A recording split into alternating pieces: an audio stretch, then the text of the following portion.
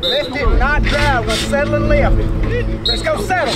Lift. Good. I'm Jacoby left guard number 54 for the Longview Lobos.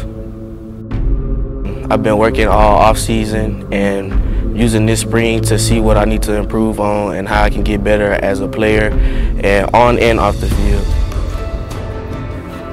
What I'm working on this spring is my footwork and how fast I can get off the line and get to my assignments, such as if I was to have to go block a linebacker at a different level, and also my pass sets. I have a habit of leaning over when I try to pass it to my assignment, so I got to work on that. My expectations as an offensive line is very high. We have pretty much most of our whole line is back from the last season, and we kind of have that chemistry, and we're trying to get the new guys to get comfortable with how we run our offense. What it's like to learn something from Coach King is really an honor, because he knows what he's talking about, and how much progress that I've come from since freshman year to now.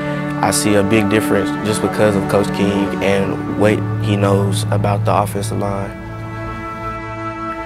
What it means to be an offensive lineman as a Lobo is you're pretty much held to a high expectation just because of the great offensive linemen that have came before us, such as Trent Williams, one of the best linemen in the NFL. So we just got to live up to what he left off at Longview.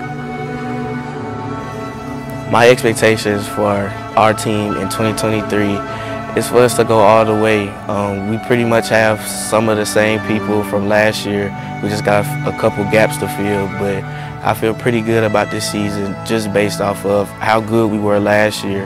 But like I said, we got some new guys that need to get used to how we run things. But that's what spring is for, is us getting better as a team and as a unit.